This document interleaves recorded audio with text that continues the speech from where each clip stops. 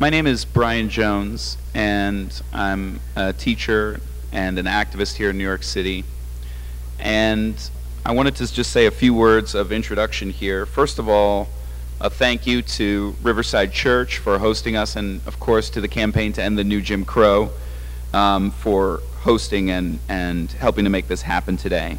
Our organizing committee, the people who had the vision to bring everyone together, is Sandy Jones, Jack Bryson, Lee Wengraf, Age Patterson, Harry Beresford, Reggie Buggs, C.D. Witherspoon, Lewis Webb, Tova Fry, and 5 Mualim. We also have a whole list of endorsers I've been asked to read out: the Campaign to End the Death Penalty, Haymarket Books, International Action Center, Socialist Alternative, Universal Zulu Nation, the National Lawyers Guild, their New York City chapter, International Socialist Organization, Parents Against Police Brutality, and the Stop and Frisk Freedom Fighters. So thank you to all of those groups and organizations. We are attempting to bring together people who are fighting back against police brutality, violence, and murder coast to coast, not just traversing space but also time. We are attempting to bring together people who have been fighting for justice for their families for decades. Cases that go back into the 1990s where the parents are still fighting. And these people who, for whatever reason in their life, have decided not to give up, not to be afraid, not to submit, but to continue to fight and to continue to stand up for justice. It is these people who are the foundation and the rock upon which we have an opportunity to build this movement and actually, hopefully, change something important in this world. Now, we know the issue of police brutality is long-standing. It goes way back in America's history. There is no American history that does not include racist violence. From the very beginnings of this country, violence and racism have gone together. Now we have a situation where in 2013, with a black president, with a black attorney general, the top cop, where this new Jim Crow has not let up one iota. If anything, in New York City, it feels like they're turning it up. In some ways, I expect that that might be a reaction to our movement, to the fact that we've pushed this issue into the headlines, made them answer for stop and frisk. The reason that stop and frisk is on trial right now in the courts is because this movement put stop and frisk on trial in the streets. That is what's going on in New York City today. We're going to hear from somebody named Mark Clements. You're going to hear his story, but there's another name you need to know. That I don't want to say everything about his story, but you need to know the name of John Burge. Because John Burge went to Vietnam and learned how to torture people, came back and rose in the ranks of the Chicago Police Department and became a lieutenant. And under John Burge, countless young people, I think nearly all African American men, were tortured as policy in the Chicago Police Department. The torture led to confessions, naturally, and on the basis of those confessions, a whole bunch of people, not just John Burge, but a whole bunch of people rose in the ranks. Part of the thing I think we're confronting in this movement is the fact that we are up against a system where there are people in this system who have an interest in making their money, making their careers on the bones of other people, literally. But Mark has fought back. Mark, as a juvenile, was sentenced to life without the possibility of parole. As a juvenile. And yet he's still here and still standing. Please welcome Mark Clements. Not for something that I did do, for something I did not do. Our criminal justice system is corrupt. It's corrupt to the core. That's one of the reasons why each of you are here. We're looking for a solution to the problem. Being 16 years of age, going through the criminal justice system represented by two public defenders, one with 1 year of experience, the other one with 2 years of experience. I was tried off of a confession alone. That was the only evidence, not a witness or anything else to contribute to the conviction other than the confession. We have suffered. And the young lady here, listening to her story, it's mind-blowing that there's no accountability for prosecutors in this country and there's no accountability for police in this country. I have just recently made a decision in the skirts of Chicago to run for Illinois State Senate.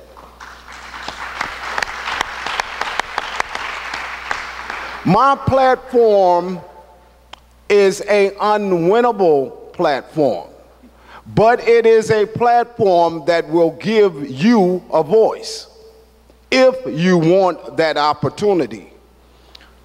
Today I work for the campaign to end the death penalty, where that now we see men on death row such as Rodney Reed. Me being chained to a wall inside of an interrogation room, called nigger and little nigger boy so many times that that's what I thought my name was. I had an African-American judge. It was just one thing. He was blind to the fact that there were many African-American men and women, I did say it right, women, walking inside his courtroom who looked like mummies. These individuals had been tortured in the worst way imaginable with electrical shock boxes.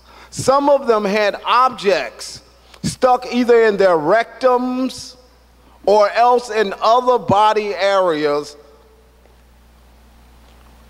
Still today, John Burge and his subordinates still have never been held accountable for the tortures.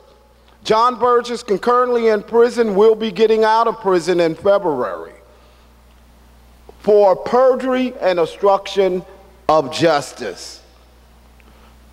This auditorium, yes, it should be filled, but activism is this. If it's only one person in here who I'm speaking to, long as he's a doer, then I've got my message across. We're dealing with mass incarceration of young children that are told that they are unworthy to ever amount to anything in their lives. Because when you sentence someone to natural life, then therefore you're saying that they are unworthy to ever be productive citizens in society. I disagree. I disagree not only with Illinois legislators, but with legislators all over this stinking country. It's wrong, it's bogus, and it must stop. I am never a person that is in position to say that a kid as young as 13 and 14 years of age will never amount to anything. I was called a monster. I was called two different individuals. As a kid, I sucked it up because I was a kid. That means I didn't understand the real responsibility of being handed 4 natural life sentences and told you will never get out of prison. But one thing that I did do, I fought back. And as some of you may look at this room, I didn't even have this amount of people. I had one person, a mother, That's all I had. Do you know where my mother at now today? She's dead. She's dead because she fought to get me out of prison. That's one thing that we must understand. As I stand here before you today, I don't stand here and represent myself. As I travel around this country and speak, I don't speak just for myself, but I speak for my moms. Due to the fact, if there was not a Virginia Clements, Mark Clements be still in prison. It's all about making connections when you are locked up. And if you have no one on the outside, you remain to suffer from your plight. But briefly, to give you an overall picture of what I endured as a kid, imagine being shackled to 2 rings and having your testicles and genitals grabbed and squeezed. Now I come in front of a judge and I'm told, if you didn't commit the crime, why did you confess? How much common sense does that make? Our kids don't trust us because we're liars. We're double talkers. We're not doers. We did not protect them. I have 4 grandkids. That's who I fight for today. To give them an opportunity, to keep them out of the system. In the state of Illinois, they know, don't mess with my kids. That's all I have. Looking at the Brufords for the second time, and other people in this room, they may never understand that I understand their pain. I've been there. I've done that. People ask me, after serving 28 years in prison and getting out of prison, why would you wish to get involved and to deal with prison issues? It's due to the fact that these are human beings. And if we don't give them an opportunity, guess what? Guess who's going to get the backlash? All of us. If I take your food stamps and I don't feed you after you have done all this time in prison, where that person's going to end up at? Back in prison. If I don't give him a job, then where is he going to end up at? Sex offenders, yes, they did wrong, but should they be held accountable for the rest of their lives? Not able to get a job, not able to have food stamps, not able to live in certain housing? You might as well keep them locked up. So to these so-called honest, crooked toe politicians, someone needs to stand before them and let them know, listen here, I can't beat you because you're a better liar than I am. But I can embarrass you all day long before the media. That's where our fight comes in at, when it deals with crooked prison officials that have people condemned inside of prisons and suffering. Those men are locked behind cages. Their best is coming out to a prison yard or calling you and wasting $12 and $13 to talk to you for 30 minutes. It's robbing the poor. I say that it must stop. I'm behind Jazz. I'm behind New York. And I say right now, we must fight back. Thank you. Our next speaker is from Portland, Oregon. In 2010, May 12th, Fred Bryant's son, Keaton Otis, was murdered by the Portland police. Please give Fred Bryant a round of applause. Welcome up.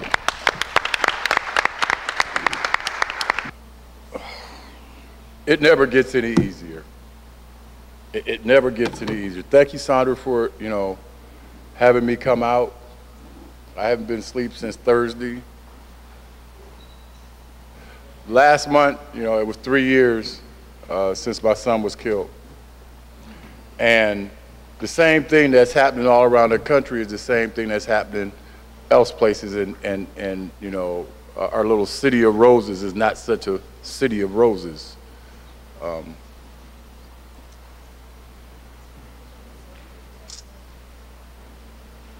know, I have 11 grandchildren and 2 more older boys, well, young men.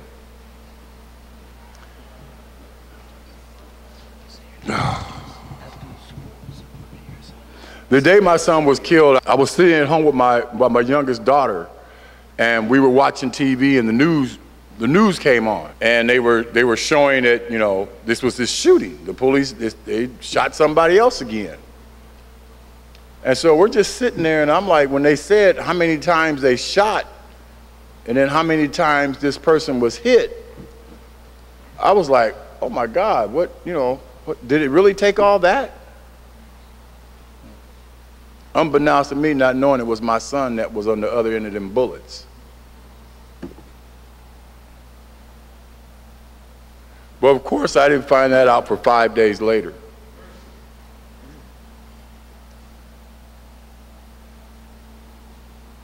You know, I was born and raised in Portland. When the cops were officer friendly, they knew everybody in the neighborhood. They didn't know you because they took you to jail. You know, they knew you because they were community police. And what we have today in the city of Roses is a bunch of cops that come back from Afghanistan, Iraq, and all these other third world countries, and they're traumatized, and they come into the city, and they still running around with this mental thing in their head, and they terrorize everybody in the community. The police tried to stay away from me, is what they did. They didn't want to come talk to me. They didn't want nothing. I had to find them. And when I showed up on their doorstep, they knew they had to do something. You know, I truly believe in God, because everything that was put in my life, it was like evidence and stuff they tried to get rid of. They literally tried to get rid of. And all these things fell on my lap. You know, they shot at my son 32 times, and they hit him 23 from point blank range. One officer emptied his clip. And when they asked him, why were you going to reload your gun, he said he didn't want to be caught without any bullets. Well, they claimed that my son had shot first. Well, he didn't. And to this day right now, you know, I fight for my appeal rights. I'm very angry. You know, I'm very angry. I never thought it would come to my doorstep. None of us do. None of us do. We don't raise our kids to think that we got to bury them. And I'm freaking angry, man. But I know God said vengeance is not mine. Because see, they'll just put me in jail.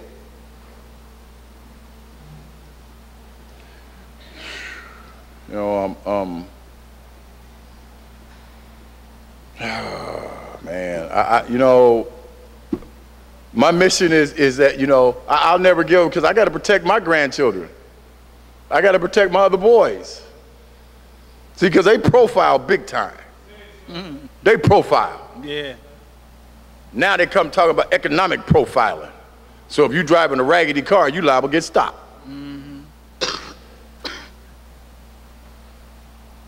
You know, they tortured my son. They hunted him down while he was driving down the street minding his own business. And he had a hoodie on. Who don't wear a hoodie? You can't tell nobody what to wear. And when they stopped my son, they immediately attacked him. They started beating on him, and then they tased him too. He was almost dead to the side of his head would look like a softball. And then, out of the blue, you hear, "Let's do it."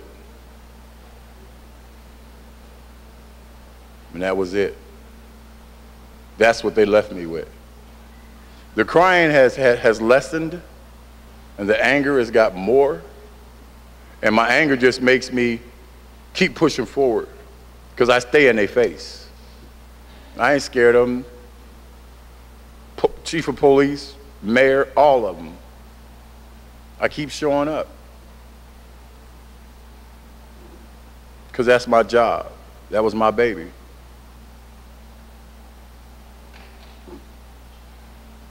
I don't know, you know, I'm really tired.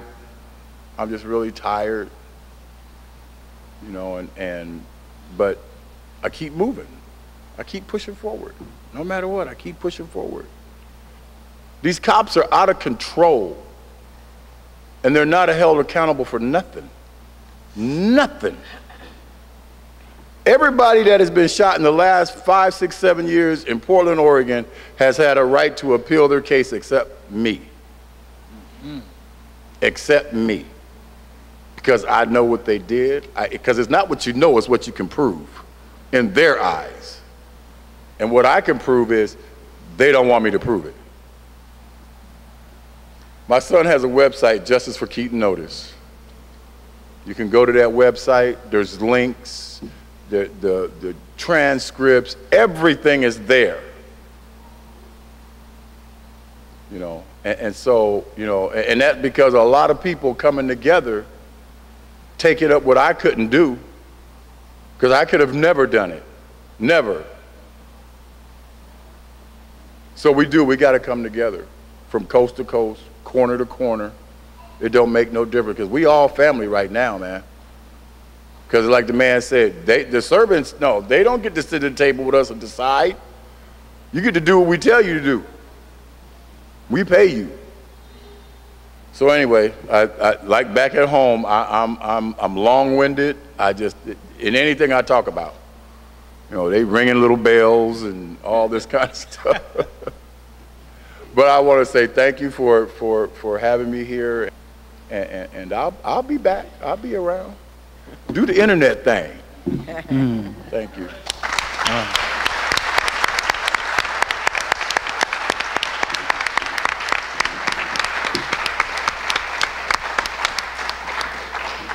Thank you, Fred, for sharing that story. I can't imagine how hard it is to talk about that. There are so many families going through this. I don't even know the national statistics. Just before we started, Juanita Young shared with me a document she has that shows the names and faces of all of the people killed in New York City by the police since the murder of Amadou Diallo in 1999. And the number of people that Juanita showed me was 230 have been killed in that time. Last year, it was 20 were murdered last year. And already this year, 4 by my count. Next up, we're going to hear from a brother from Philadelphia, Abdu Sabur. His son, Askia, was brutalized by the police. September the 3rd, 2010, my son, Askia Sabur, was terrorized by the Philadelphia Police Department. Of course, there was one officer in particular, but all of them are at fault. I don't know about you people, but they got a thing that they call guilt by association. Are you familiar with it? Okay. So they all are guilty. And they all need to be evaluated for their mental problem that they're having. I'm a product of the same crap. So it didn't just start yesterday. It's been going on for years. How is it? Black, white, or candy stripe, it don't make no difference. You're brutalized by the people who's supposed to serve you. You know, I'm trying to hold myself, you know, but ass is not a, that's an animal, right? But they whip your ass. Do you understand? You better wake up, because they're at your door right now. You need to get your children involved so that they can know their rights. Sometimes some of us want to stand up and argue with a rabid dog while he will bite you. You don't want to argue with him. You want to get the veterinarian and have the veterinarian take care of him, but we don't have a veterinarian to serve cops. So a people movement has to come from out of all of this, where they will stand up and do something. If a cop do something wrong, he should be charged accordingly, lose his job, lose his pension, lose everything. How is he going to say that he's afraid his life was threatened by a young man standing in front of a daggone Chinese store trying to get some food for his mother, just talking to his cousin in his neighborhood, and the cops don't even live there, that beat up my son? Talking. Just general conversation. They drove around the corner after they saw my son. Yes, they're marked. All of our children are marked, including yours. Your son don't have to say nothing. He's guilty by association. Congress is guilty by association. The Senate is guilty by association. All these so-called political leaders are guilty by association, because we're catching the hell while they're doing well. He had to get 6 staples in his head. By the grace of God, they didn't fracture his skull, but I should have brought one of those daggone metal sticks that they have, and he was cracking my son upside the head, each and every way. From the neck up is a red line area. You're not supposed to do it. They know the law, but they don't use the law to benefit the civilians. They use the law to benefit themselves. And they say that they were fearing for their lives. Kadir, Marie, stand up. You ain't got to be paranoid about none of that, because there's more of y'all that belong to me. Some they know and some they don't know. But you're marked. Those are my 2 sons, 17 and 19 years old.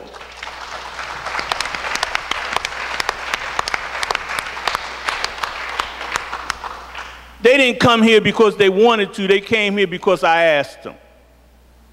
And for that, I'm grateful, because I want them to understand what they are up against. And their associates are on the same level. And they talk about these very same things that we're talking about now. Askia would have loved to have been here, but he's healing now. He's trying to get himself together and deal with his children that he haven't seen for 2.5 years. But dab nabbit, I'm not going to sit back on the sideline because my son can't come. I'm going to come. And the responsibility, I got 5 minutes. I'm going to use them well. The responsibility is on each and every one of us. We are a community of people, and we have to join together. Regardless of what state you live in, we all have the same problems, the same issues. I've been all over this daggone United States, and I've seen people in the same wretched condition. And the politicians are still having the gravy over their potatoes and whatnot, eating good and looking at the great big screen TV, I mean, going to the best parties and stuff. You're not invited, but your tax dollars pay for it. If they were to take a little less and do a little more, I wouldn't say nothing. But they take everything, even our children's lives. This thing is really a bridge for us all to cross over on and come together. They separate us. They say the Puerto Rican community and this community and that community. We are one damn community. We're the human community. We're coming up on the 1-year anniversary of one of the most brutal and outrageous murders, police murders in this city. In June of 2012, a woman by the name of Shantel Davis was chased. A police officer approached her car, reached into her, opened the door, reached into the car, murdered her in the car, dragged her out of the car, and then with at least 100 people looking on, left her to die on the street. I mean, one of the most outrageous, brutal, disgusting murders we've seen. Amazingly, her family came out swinging. I went to, yes. I remember going to one of the protests that they organized almost immediately to the precinct. They marched through Brooklyn, and then they said, we're gonna march again next week, and we're gonna march the week after that, and they formed an organizing committee. There's a new thing that's happening in this city, I think, where people are beginning to figure out that we cannot fight back against this kind of police murder, violence, terrorism alone. We have to figure out ways to form organizations. We have to increasingly work together. And one of the families that's been leading that fight is the family of Shantel Davis. So please welcome Natasha Davis, here to share her story. When my sister was murdered, I think the reason why our family decided to fight back, or, you know, whatever you want to call it, take a stance or whatever, was because the first thing the media did was say that she was arrested 6 times and that she was some mastermind criminal or something like that. And my sister, she was never convicted of any crimes. We read in the newspaper, we read that Detective Atkins, which they call Bad Boy Atkins in my neighborhood, that he reached in the vehicle and his gun discharged. If his gun discharged, that means that he didn't mean to shoot her. It was an accident. That was never mentioned. Police never said anything, came to us and said anything. This detective in my neighborhood, like I just said, is Bad Boy Atkins. Has anybody seen Denzel Washington in Training Day? That's Bad Boy Atkins. Exactly. Exactly. He has, I think it was 4 or 5 civil lawsuits against him. The city paid out 2 or 3 of them already. He shouldn't have been on the street, but he was. Forming the committee, when we formed the committee, it was because we had to get our own witnesses. DA or whoever else, lawyers or whoever else, nobody really wanted to touch the case. Although it was 4 or 5 o'clock in the afternoon and tons of people were outside. In my neighborhood, it was on a busy street, Church Avenue, where we have these dollar cabs that run up and down. It was June afternoon, very, very high traffic area. And we had to form a committee. We had to canvass the area ourselves, because that same night, what they did, they took every single camera from all the stores around, because they got one up on us. Months before, in the Bronx, Ramona Graham was killed in his home. But what saved them, they didn't know that they had a camera out front, so they weren't able to take that camera. When it came down to my sister's case, they got smart. And they took 7 cameras from all the stores in the neighborhood. So we don't know what happened. I only know what the witnesses said. And according to the witnesses, there was no chase. One of those same dollar cabs that stopped in the middle of the street, and she went around and tried to turn, and a van was coming in the opposite direction that she was trying to avoid from hitting, and crashed into the vehicle. And before you knew it, the cops were up on her. People heard her saying, what, they always, don't shoot, or I can't get out because the airbags had exploded. She couldn't go anywhere. So what was he doing in her vehicle trying to pull her out? 1 shot in the chest, and then left her on the floor, face down, to bleed out. My sister went to the morgue that night as a Jane Doe, because this happened at 4:30, 5 o'clock in the afternoon, and no one came to tell us until after 10 o'clock that night. I lived 3 blocks away from where it happened, and I saw the bus turning off and people calling me, hey, what's going on over there by you? I was like, I don't know, I just got inside. They saying some woman was killed, 30 years old. I was like, oh my God, what's going on? I don't know anybody. I know I'm right here. Who I know that's 30? I had no idea. That was my sister, who had already went to the hospital, or the morgue, I should say, and by the time we got to the hospital, they wouldn't let us see her. We had to come back the next day to identify the body. Before we started to protest and march weekly, the community did stand up, and they did the first march that night, and they went to the precinct, and then we followed shortly after. I would say about 7 months in, I slowed down. We slowed up with the marches because we wanted to go a different route. We tried to plan something different, and we slowed up. 9 months in, this happens again. On the same strip, less than a mile away, Kimani was killed. And every day I ask myself, like, if we would have kept marching or kept protesting, maybe the same narcotics team or whatever would have thought twice about how they approached this 16-year-old.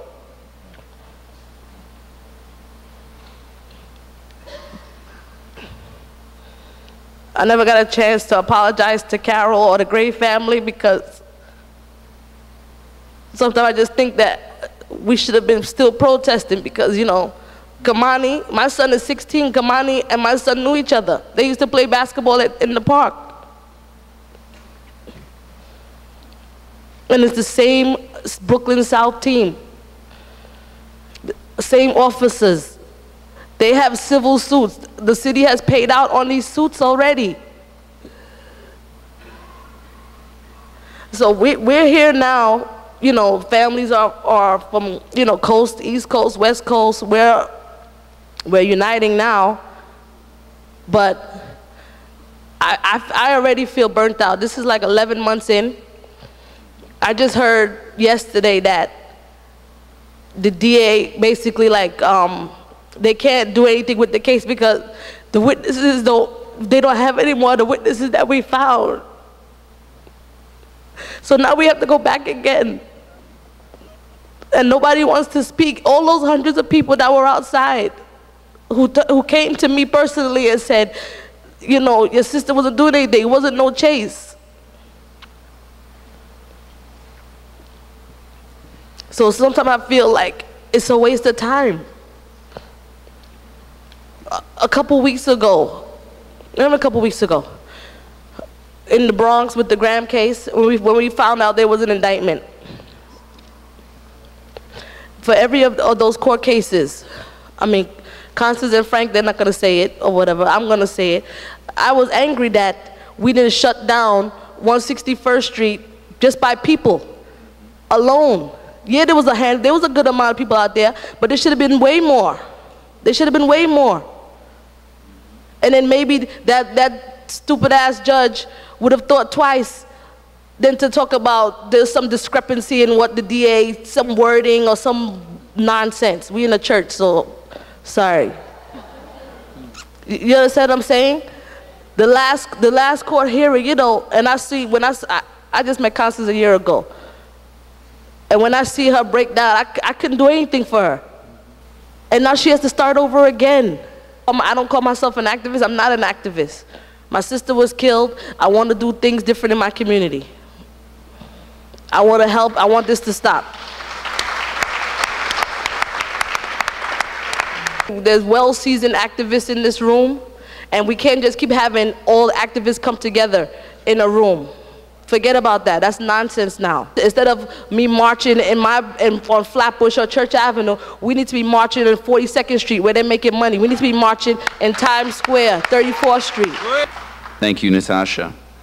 Next up, we're going to hear from Suzette Cooke, who's coming from Providence, Rhode Island. Her son, Joshua, was brutalized by the police in March of this year. My son, Joshua, was terrorized against on March 5th of 2013. For my son to be only 4'10" and not even 115, maybe 20 pounds, if that, were beat by at least 5 or more officers, which standing well over 6 feet tall.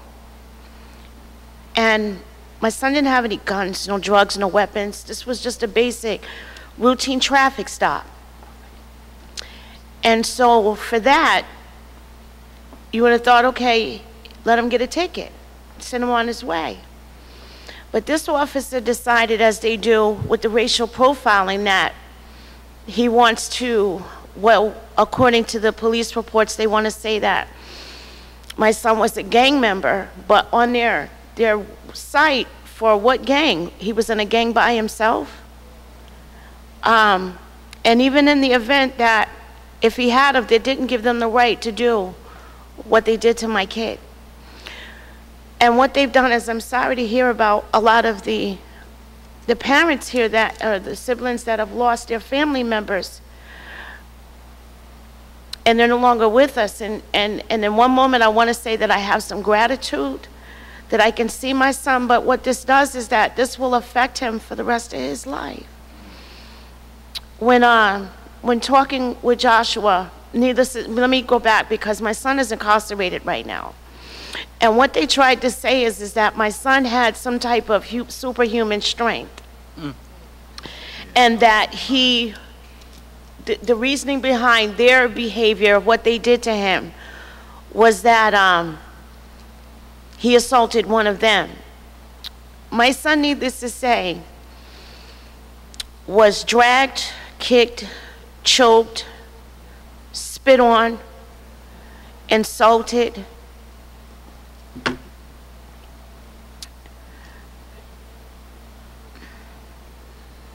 And it's hard for me to rewind this tape, but according to my kid, he says, Ma, like, they've charged me with resisting arrest and all of these various different things that I did not do. And he says, like, I'm scared to be here. Well, needless to say, Joshua comes home in a couple more days. They gave him 90 days on a violation. But he says, I don't like being here, but I'm also scared to come home. In a place in which that we live in, nobody never does anything. It's a small community. And so I made the decision when he told me, he says, Ma, they said that there's no need for me to say anything because there's nothing going to happen. They says that I'm the gang, but they're the ones that's the gang. And he said that they told him that there was no need to say anything because wasn't nothing going to happen. Well, those were the wrong things to say to that kid, because they messed with the wrong woman's child today. I don't know about other people out there in that community, but what I say to them is that because no one stands up to these officers, I will, because I don't have any fear but God.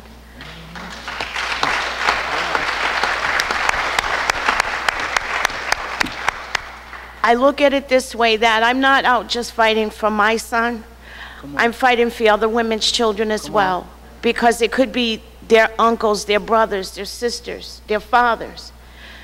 And it's difficult because I felt as though that I was fighting this battle alone. And I made the decision, and I put my son's picture on Facebook because I went to my NAACP, I went to the urban leagues, just anything and everybody, and I couldn't get no help. So when I put my son's picture on Facebook, within a matter of less than like 3 days, it went from 30-something people to a little over 500 and something supporters that came up from across the country. And I got a gentleman by the name of like Terrence Jones that has come out, but it's hard when I can see that I'm no longer alone. Because at that moment, I felt like I was fighting this cause by myself. I won't stop fighting. I will die fighting for all of our children, not just my son.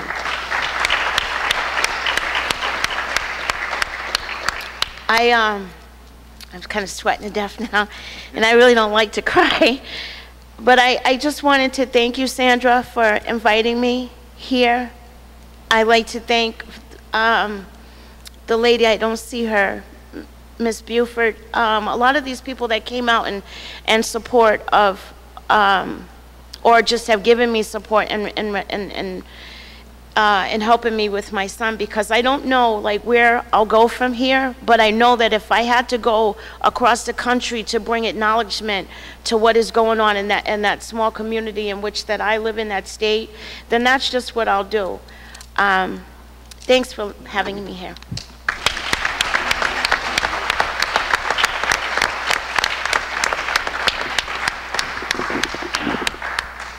Thank you, Suzette. Last on the first of our panels here, well, let me just, before I introduce our last speaker for this panel, let me just remind people who came in a little bit late of the structure here. After we finish up with this panel, if time allows, we'll have, will we have time for discussion, do you know? Okay, we'll see how we go. But either way, discussion or no, if we have time, there's going to be another panel that's going to talk about really the issue that Natasha raised about our strategy and how it is that we can go forward and build this movement. And then at the end of the day, there's a kind of cultural presentation coming up, so please stick around for that. Right now, I also want to say that there's a box that's going around where you can support this work. Obviously, there were many plane tickets purchased and in addition to renting this hall. So if you can support in any way the effort to make this event happen, we greatly appreciate it. That box is going around. Our last speaker, Danette Chavis, lost her son, Gregory Chavis, in 2004. And over the years, I've known Danette for a while now, and over the years, every time I hear Danette speak, she reminds me of how important it is to knit these families together and to build a movement of the people who are willing to come out and speak out and fight. Like previous speakers have said, nobody chooses this. This is what's thrust upon them. But one of the things you see is that people who decide that they are going to keep on fighting, that they are going to figure out a way to protest, to push back, to stand up, is that it changes you over time. And to me, I don't know if Danette Chavis calls herself an activist or not. I don't know. Maybe she'll say. But to me, whatever you call her, she's one of the most important fighters out here, standing up, telling the truth fearlessly, year after year. Please give a warm welcome to Danette Chavis. Good afternoon. Before I speak to you, I have a message to each and every family here who has lost a loved one and people who have been brutalized at the hands of police. In November of 2006, a young man by the name of Sean Bell was shot at 50 times, and his mother, Valerie Bell, who intended on being here, was unable. So she sent me a message, and she wants to read it to each. She wants me to read it to each and every one of you as a word of encouragement.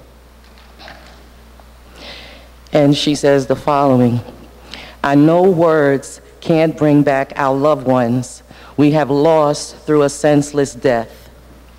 When I received the call on November 25th, 2006 about my son, Sean Elijah Bell, being in an accident, the first thought came to mind was a car accident, not the NYPD shooting at the car 50 times.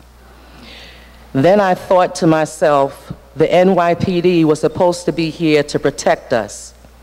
Then these words came in my mind: purpose and plan. Being a Christian, I knew God had a purpose and a plan for all of us here today.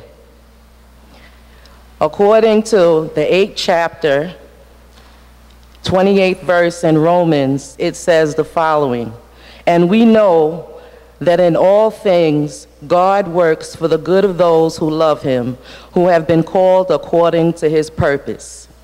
And Jeremiah 29:11, for I know the plans I have for you, declares the Lord, plans to prosper you and not to harm you, plans to give you hope and a future. Yes, I know it's not easy to have lost a loved one, especially if the loved one is a child, even though we are all going to pass away one day. But the most hurting part is how we passed away. Being young and being killed by the NYPD. I know it might sound like our loved ones were killed on purpose or it was planned.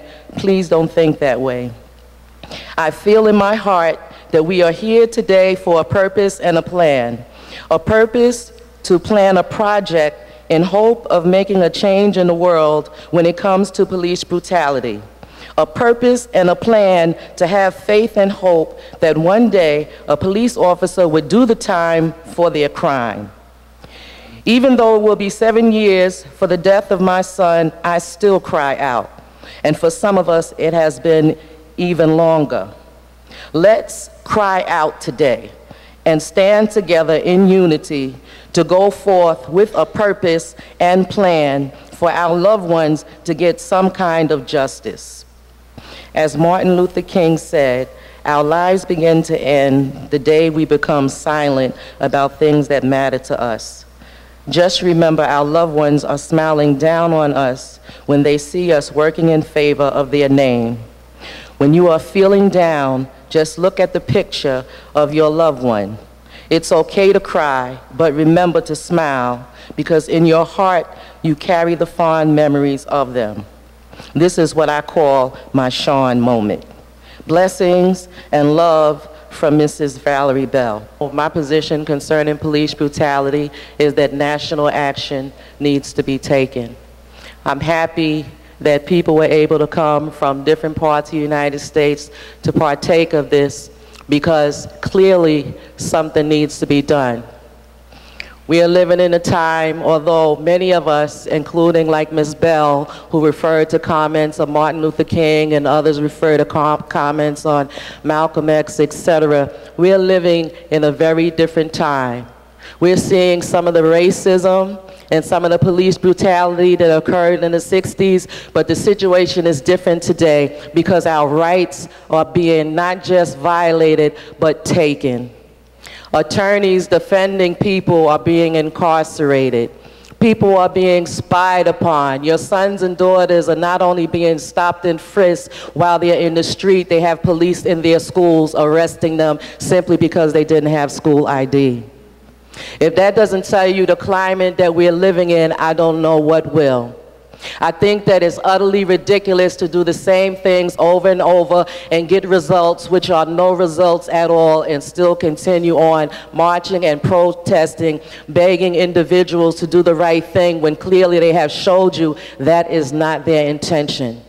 When a family member loses their life to police brutality, we are made to march and plead and beg for justice because justice is denied us. So we must go that route. However, that cannot be the cure-all in regards to justice. There must be an overall fight that is focused at the top, at this very government itself, concerning the so-called alleged rights of liberty and justice and freedom for all. Because as I look, our liberty is being taken away. We have thousands and thousands of people who are incarcerated when there exists evidence that shows their innocence, yet they refuse to release them. We have thousands of people who have been incarcerated under a biased drug law, okay, and they're still in jail.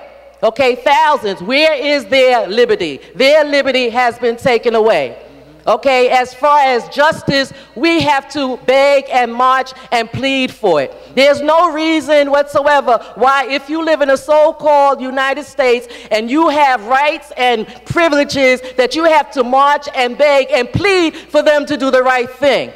But when the table is turned and you are accused of a crime, within 72 hours you will be charged, you will be brought before the judge, and you will be issued a sentence. But when the police kill our children, we are made to wait until they investigate it. Investigating can go on 3, 4, 2 months, whenever they get good and ready to get back to you. And the officer will still be on the job, still receiving pay, and you're left to grieve and wonder what happened. I know families who lost loved ones due to police brutality to this day have never been told the reason why police killed their child. You go on a runaround trying to find out, why is my child dead? This ought not be. You have a commissioner here in New York City who, no matter what the officers does, they defend them. We witnessed here in this city in the Ramona Graham case, when the officer went for his arraignment, paid his bail, was released, he came out on the street to the applause of his entire department.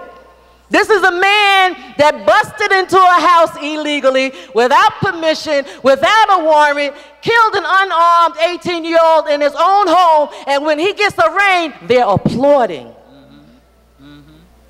Where's their sense of justice? Where's the sense of official righteousness, even from the commissioner? How could you have an officer, even on your watch, that could violate departmental policies, the laws of the land, kill a man in the process, and he still works for you?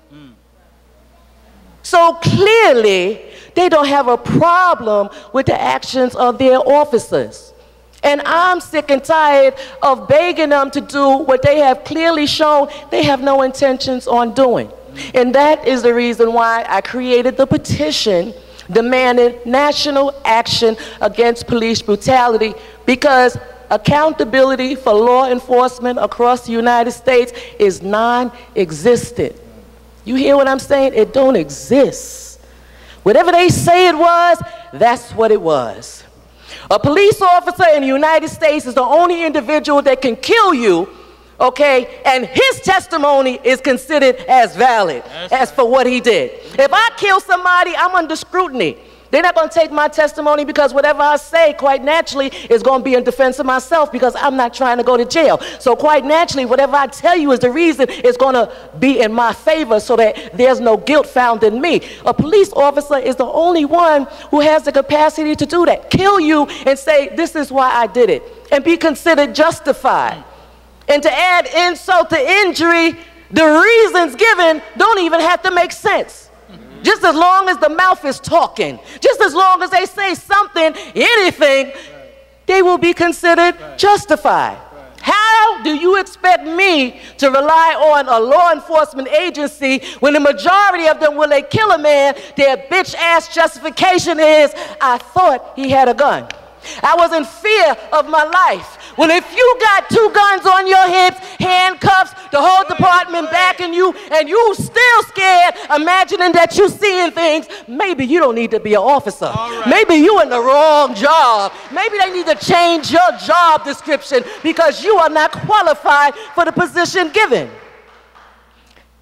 The Attorney General of the United States, Eric Holder, is the chief law enforcer.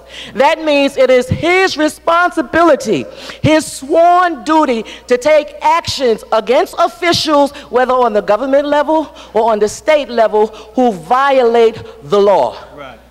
Law enforcement has violated the law coming and going. Right. The department heads refuse to prosecute them. The district attorneys refuse to bring charges against them. And the state attorneys act like we don't see none of that, y'all handle it. So therefore, the bulk of the matter falls on the United States Attorney General because he oversees all of those entities. And if they ain't doing what the hell they supposed to do, hello, you'll move. That's what the petition is about. It's about galvanizing people across the United States to focus on this government and tell them, get off your do-nothingness and deal with this issue. If the President of the United States can get on national TV and focus on 24 white babies who lost their lives and create such a stir that they want to change the Constitution and they want to change policies, then goddamn it, thousands and thousands of black and brown folks being slayed every day by law enforcement is certainly worthy of your attention. Law enforcement has violated the law coming and going. Right. The department heads refuse to prosecute them. The district attorneys refuse to bring charges against them. And the state attorneys act like we don't see none of that, y'all handle it. So therefore, the bulk of the matter falls on the United States Attorney General because he oversees all of those entities. And if they ain't doing what the hell they supposed to do, hello, you'll move. That's what the petition is about. It's about galvanizing people across the United States to focus on this government and tell them, get off your do-nothingness and deal with this issue. If the President of the United States can get on national TV and focus on 24 white babies who lost their lives and create such a stir that they want to change the Constitution and they want to change policies, then goddamn it, thousands and thousands of black and brown folks being slayed every day by law enforcement is certainly worthy of your attention. We are tired of you pretending that we don't exist. It's bad enough we losing our houses, can't get a job, can't get no services, no programs, and they slaying us across the United States, and you smiling and grinning. Uh-oh, no, game up, we coming for you, expect us. I'm hearing that 2 members of Kimani Gray's family would like to speak, Carol and Molly.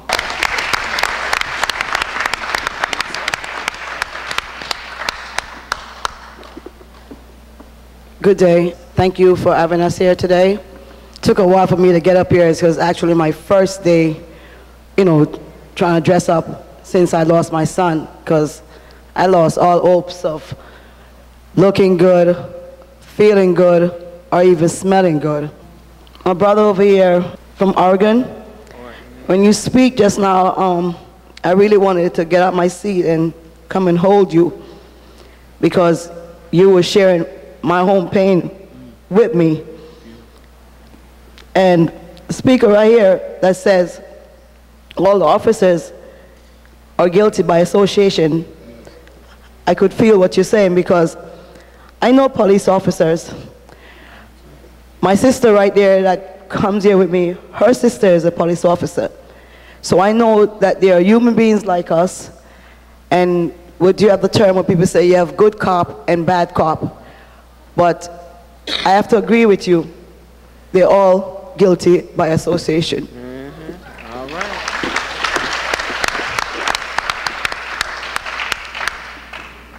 I made a remark several weeks ago about white supremacists, and I was terrorized about it. When I say terrorized, I mean no one called me up about it, but I heard the slanders out there. But when my son's life was taken, the newspaper headline was gang member Kimani Gray, not teenager Kimani Gray. So if I say white supremacists, I'm trying to show who I'm dealing with. So if you're going to describe my son, you're supposed to say 16-year-old Kimani Jabari Gray was killed while standing in front of his friend's gate, minding his own business. Today is actually 2 months and 22 days since I lost Kimani, it feels like 2 minutes. As soon as I hear another parent get up and speak, because that pain never goes anywhere. It doesn't matter if it's 3 years, 5 years, or 10 years. Your children belongs to you, and they're supposed to stay with you until God wants them back, until they bury you, not you burying them. It's hard getting up in the mornings. It's hard going to sleep at night. Mornings are bad for me on school days because I used to have to wake Kimani up, you know. At night, I usually call Kimani to remind him about the hour for curfew. And it's so funny. I didn't get to discipline Kimani that night because it wasn't past his curfew time. They killed my son way before his curfew. Today, I want to say to Shantel's sister, you don't have to apologize to me for not marching. There's no way you could have known, because after what happened to your sister, I figured you had some type of hope. You were looking for some type of hope. Because with me, I think after they killed Amadou and Sean, I thought there was supposed to be some type of retraining for these officers. Like to say, okay, how many more mistakes are we going to make? You know, come on, these people are dying out here. Someone has to get up and speak for us. The white people, as I say once again, let me clarify, I'm not prejudiced. I love all nations. But the white people that lives in the I society need to stop trying to be so politically incorrect. Stop trying to be so politically correct and let their children know that these are people. We have the same blood. We are all of God. You know? Black people is not because they're black, they get in trouble. It's been from the olden days we've been suffering. And it's time for us to stand up and fight for ourselves. No one is going to help us until we help ourselves. And I'm willing, and I'm going for it with you, to the end, and you, to the end, to fight for Kimani and Romali, and your son, sir, from Oregon, and your son, miss, and Shantel. If I'm sick, I'll find a way. We have to do something. We cannot just keep crying and keep it to ourselves. We gotta let the world know. I got phone calls from parts of the world. I don't even know these people calling me about Kimani. How could so much people be affected for a 16-year-old boy? Kimani had a lot of dreams. Kimani wanted me to be proud of him.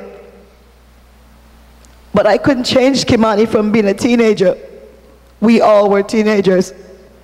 Some of us slide by easily, and some of us, you know, took it around the curb. But Kimani was just growing up in the community, like bring him from the hospital and raise him in. No gang affiliation. No gang don't tell me when to make the refrigerator be full. No gang don't buy the garments and Kimani back. Kimani answers to no one but me. So when they put it out there, they say Kimani's gang affiliated. Hey, I couldn't have a curfew. You know, they just take away all my dreams. Everything that I hoped for Kimani, I wanted was to see what his kids was going to look like. The type of job he's going to hold down. And even to wonder if Kimani would be the one to bury me. But instead, I buried Kimani. When I got the phone call that Kimani was shot by the police, it didn't touch me at first because I said, no, Kimani has no reason to be shot by the police. Because when I watch the news many times, people that have been shot by the police is supposed to be serial killers. You know, people caught up in a bank robbery. People got caught on a murder scene, you know. Not even to be a drug dealer is supposed to be shot. Everyone is allowed to be proven, you know, guilty or not in the courts. I know that Kimani could have been arrested for what, I don't know, because I wasn't there. But the son that I know and the son that I have would never point a gun at a police officer. All I'm saying today is this: we as mothers are the only one that feels the pain. And as this lady right here said, her son is locked up in jail, but he's scared to come out. Hey, I'm scared.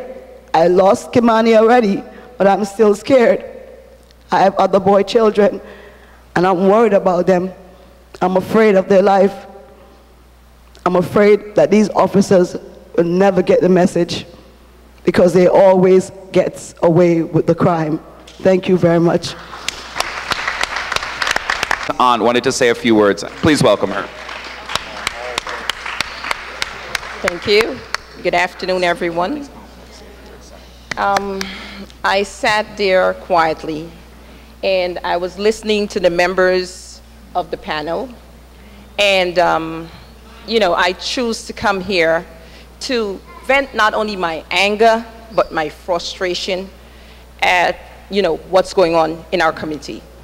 I am even more angry and bitter when I look at the empty chairs in this audience today. You know, to see the lack of support in our community. I mean, police brutality does not affect one of us, it affects all of us. Yes. And when it comes to our children being murdered, I guess it's time to stand up. I'm so angry that I have to think while I'm speaking, because I look at it as like it's a redundancy. It's like every time one of our kids get killed, it's always the same old issue. We go through the civil suits and we get what I call the shut up money, okay? It's about time that we change that and up the standard so that we can get some type of justice for these kids who are being murdered at an alarming rate. Kimani was a sweet kid. I don't care whether your child is a smooth criminal in suit or he's the most notorious criminal in the streets. They have rights, and these police are trained. Why are they using such excessive force? 7 bullets? Blatantly speaking, that should not be tolerated in our society. These cops need to be held accountable, and we need to get justice. We have to stand up and fight. Let's unite and fight. Thank you.